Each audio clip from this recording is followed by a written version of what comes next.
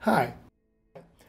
In this video I want to compare the NVIDIA Quadro K2100M to NVIDIA GTX 960m.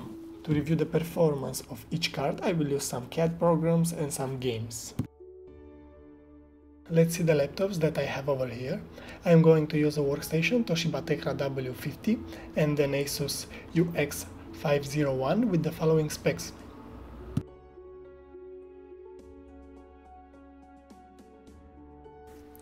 As you can see, both laptops are quite powerful. Now I will open some models in Autocad, Plan 3D, Revit 2016, and I will play a little bit of GTA 5. I will open a 3D model in Autocad 2016 first to see the performance for GTX now.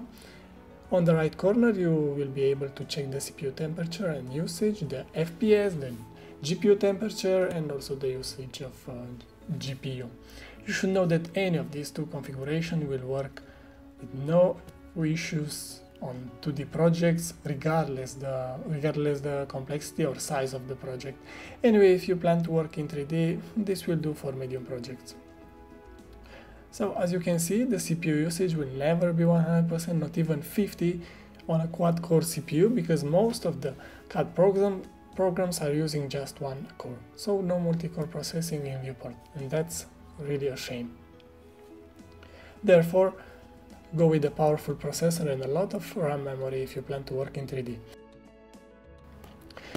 As for the graphic card, you have the option to go with the consumer graphic card, the GTX series, or professional grade series, Quadro in our case. My problem is that Quadros are very expensive and the performance difference compared to consumer graphic card is unnoticeable in a lot of programs and much worse in games. Okay, now enjoy the rest of the video and see ya.